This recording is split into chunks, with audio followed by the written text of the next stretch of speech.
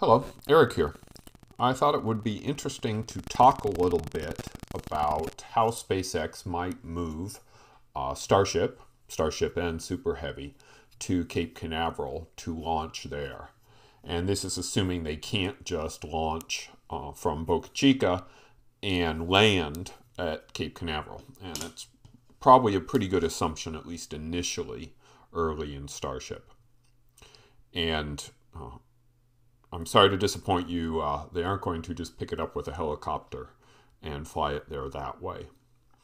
They're probably going to need to ship it, and by ship I mean ship it via the ocean. So let's start by looking at the situation in Boca Chica. So on the right, way over on the right, we have Starbase. So this is where they're building Starship and Super Heavy. And then over way on the left, we have the town of Brownsville and the Brownsville port. So the first problem is, how do we get from Starbase down to the port of Brownsville? And the first thing is to take it along Boca Chica Boulevard. And this looks fairly straightforward. It's pretty wide. There really isn't that much traffic along here. There are a number of places where there are electrical wires that go across the road, and those would probably need to be relocated underground, but that's really not that huge of a thing to do.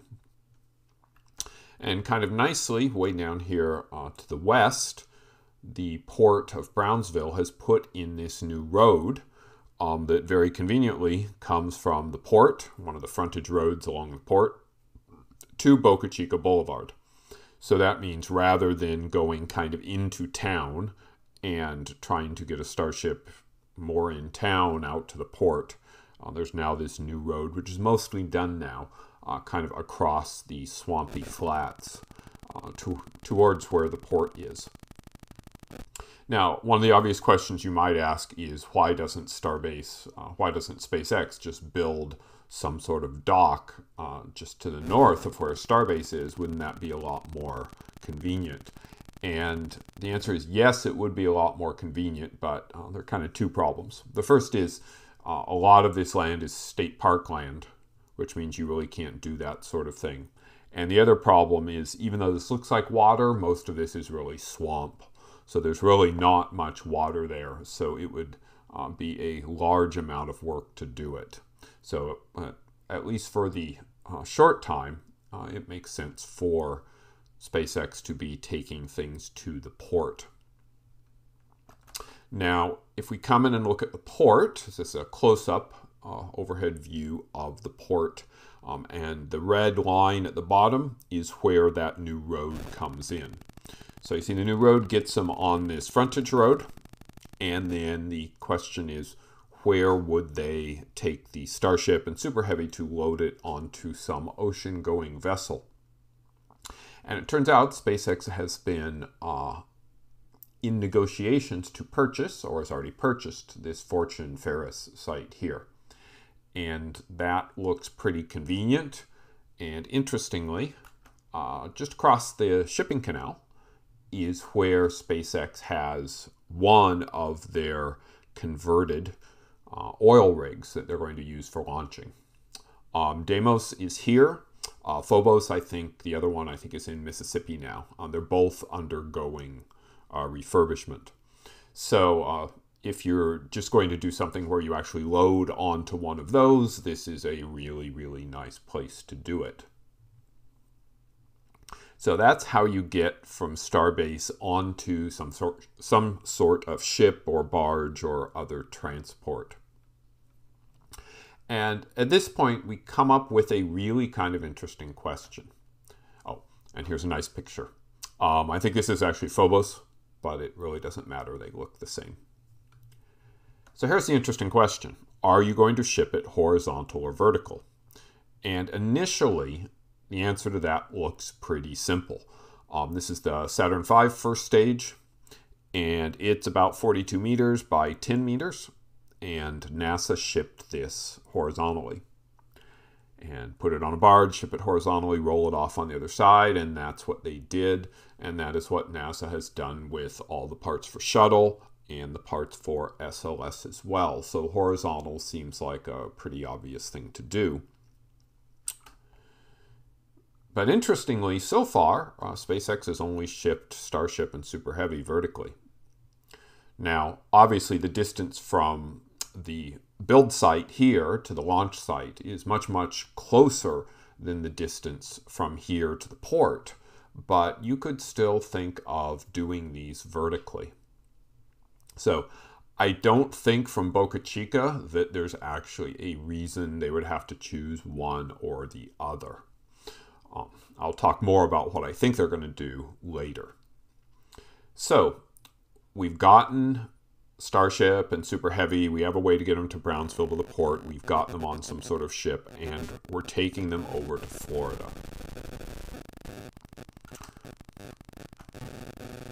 Now, if we want to ship vertically, I said it seems kind of like a weird thing, but SpaceX already has this big experience shipping rocket stages vertically. They regularly ship the Falcon 9 from a landing spot back to Canaveral.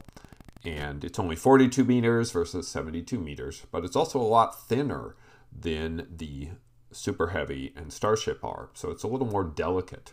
So they seem to have no problems, shipping that back. Now, you can make an argument that, well, they don't have to ship as far. But in fact, the farthest drone ship landing was about 1,250 kilometers. Brownsville to Port Canaveral is about 2,160 kilometers. So it's more, but it's not like a ton more. It's about twice as far. So maybe you would choose to do it vertically. So once we get to Port Canaveral, we can talk about some more details. And so Port Canaveral at the bottom, Kennedy Space Center up towards the top. In the top, we have the vertical assembly building, and then we have the two big pads that were used for Apollo and for the shuttle, 39A and 39B. And of course, 39A, SpaceX currently has a lease. They launch Falcon 9, they launch Falcon Heavy, and they launch all of the Crew Dragon missions, and the normal Dragon missions probably from there. They also have another site, Space Launch Complex 40, often called Slick 40, just down the beach from there. And just in case you're wondering, Slick 36, this is where Blue Origin is building out their complex for New Glenn. So that is the basic layout of the land. So you ship, you come in at Port Canaveral, and then you need to figure out how to get to your actual launch site. And there are a few different options here. So the first option is to use the existing SpaceX dock at Port Canaveral. So this is what SpaceX uses for the Falcon 9 boosters. Now, remember, the Falcon 9s come in, they come in vertically, they take them off, they put them horizontally. And this is certainly an option that they could choose to use. It's easy to get to with the ship. You just bring it in the canal, put it up against here, take whatever you want off, and you are golden, at least for that part of shipping. You could support vertical shipping. From what I can tell, there are no barriers for you bringing something very tall in here. They already bring the Falcon 9s in, and that is already pretty darn tall. Unfortunately, it's pretty far away from where you actually want to go. Pad 39A is very north, Slick 40 is very north, so you have to ship it a long way, 12 miles or 16 miles.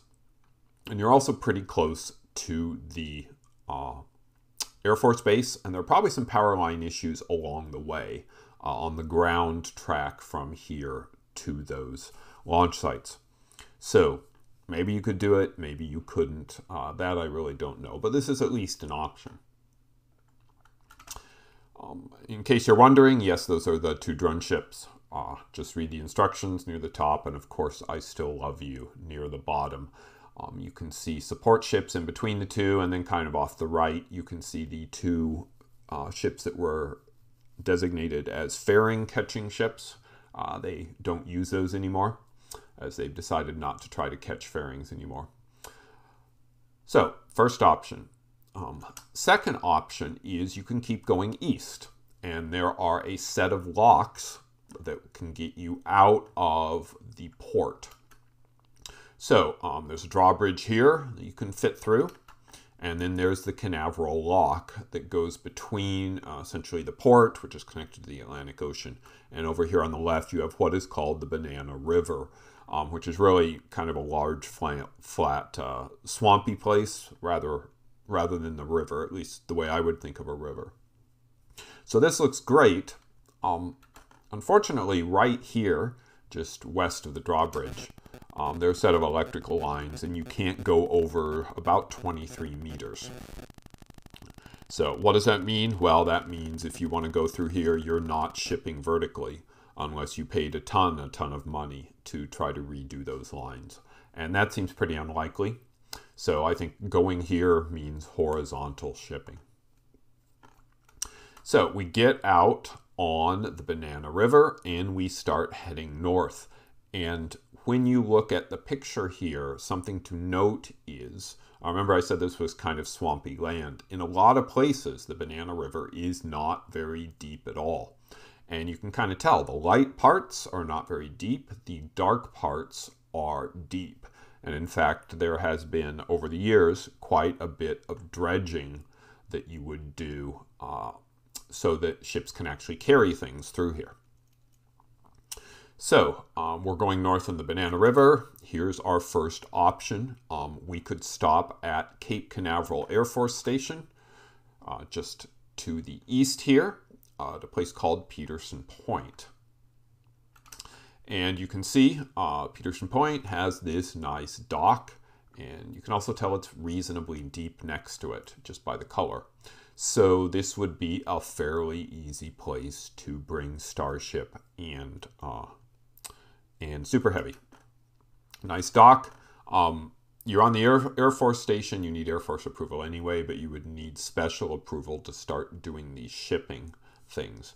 And if you look in the first picture, you can see down in the right, there are a lot of buildings right next to this dock, and you have to figure out how to navigate kind of through the main part of the Air Force Station before you can get out, and then figure out how to get onto a road and get to someplace better.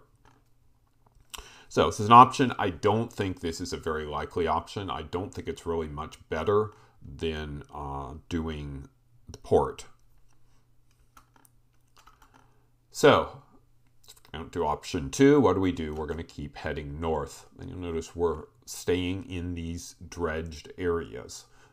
You can see the very distinct black lines where the river has been dredged out, so you can actually take decent-sized vehicles or decent-sized ships through it. So, option number 3. So, I'm going to call this near Slick 40. We've come up, and there's this nice little basin here.